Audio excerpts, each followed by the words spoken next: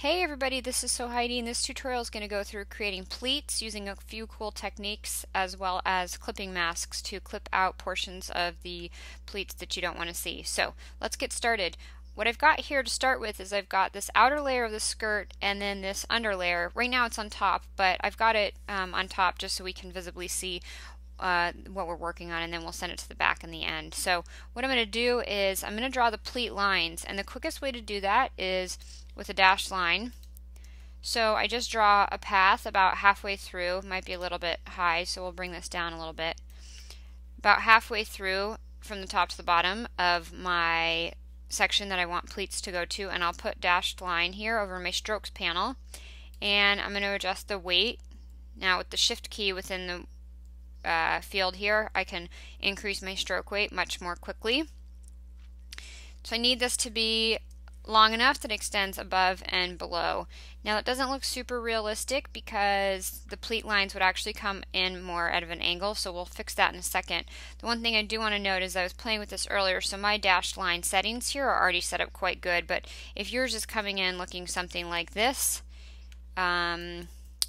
you will probably want to adjust it. So I know that I need a 0.25 dash, and 12-point gap actually looks pretty good for my demonstration here. So the next thing I want to do is I want to curve this path so that the pleat lines actually come up in an angle as they would realistically. I'm going to use a cool new tool. This is available only in Illustrator CC 18.1, so you must be updated to that version for this tool to be available. It's hiding under the pen tool. It's called the anchor point tool. We'll grab that and we'll hover over our path and we'll just click and drag down, and this allows us to curve the path.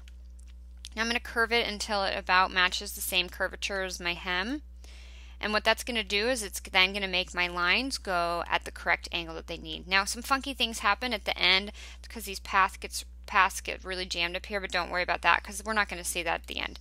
So I'm going to move this up a little bit because I want to make sure that the pleat lines disappear right up into the top and they run all the way down to the bottom. So you just got to get that adjusted accordingly. So a curved line with the dashed, a curved path running horizontal, and a dashed line applied with the stroke weight that's large enough to fill up the whole section you need pleats in. Now I've got this panel here that shows the pleated portion, and I'm going to use that as my clipping mask.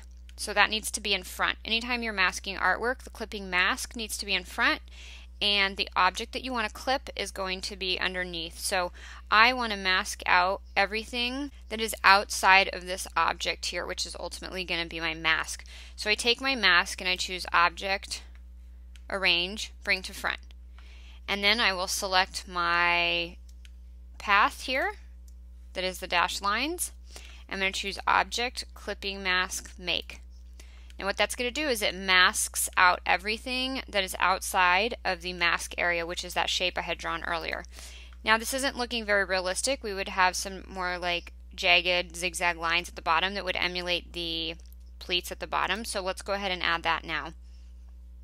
You can come back and use the masked shape as an actual object within to show an outline or a fill color. By default, when you use something as a clipping mask, it will apply no stroke and no fill to it. You can always come back later and change it back to have a stroke or a fill. So you can manipulate the artwork within a clipping mask similar to how you work within isolation mode when objects are grouped.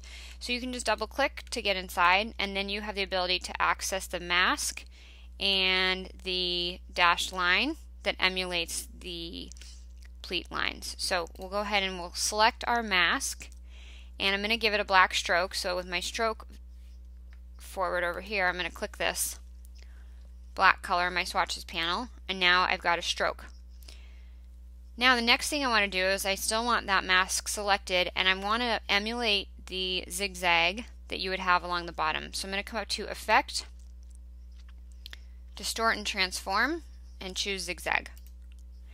Now within here, depending on how large you've drawn your sketch, you might have to do some settings a little bit differently than the ones I'm showing you. But let's turn the preview on, and we need more ridges per segment. I'm really just going to pay attention to the bottom because the side and the top portions are going to be hidden behind the rest of my sketch. So I'm going to increase this until the pleats along the bottom look like they hit at a pretty good spot. And that looks pretty good right there. And I can change the size. Let's see, how about 0.1? I think that looks good. So it just changes the height of the pleats. You can see they can get taller and shorter. I think 0.1 looks good and about 29 at the size I have my sketch right now. So I choose OK.